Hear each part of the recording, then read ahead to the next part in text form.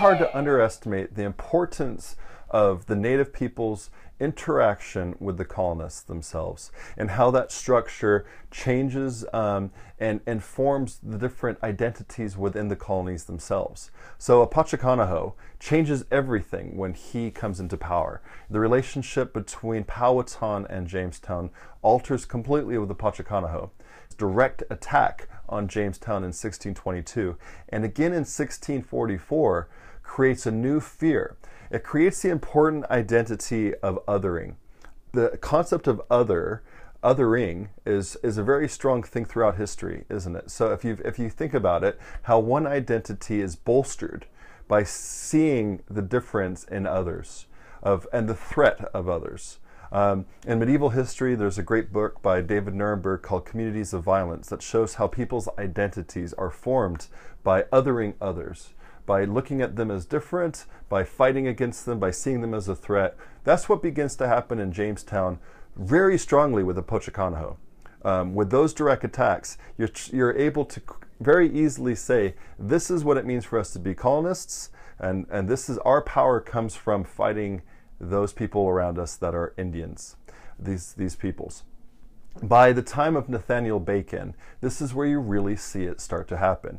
The political structure within Jamestown in the 1670s, you start to see these high aristocrats coming in. The Berkeley family, actually the castle that his family owns outside of Bristol is not far from where I live here, but he comes to Jamestown and takes control.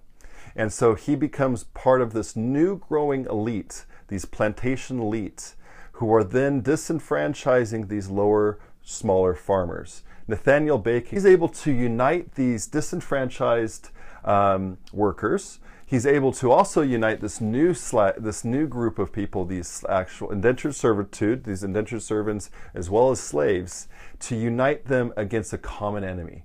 And that's all Indians. And saying we need to fight all Indians. There's Indians that are coming in refuge because of the power of this Algonquins, and the Iroquois Indians and all these other big groups around. So there's different groups that come into Jamestown. But he says no, we need to get rid of all of them. And so he's able to unite a rebellion against Berkeley, against this higher structure of Jamestown political structure, through this ideology of othering, and using this idea that we need to get rid of all of these people who are a threat to us, all these Indians. Now think throughout history, think about U.S. history of how that concept of othering is used, by creating a common foe. Think of how it's used in today, when you are able to unite by having a common person to put all your energy to attack. Nathaniel Bacon does that by having a common enemy against these Indian peoples.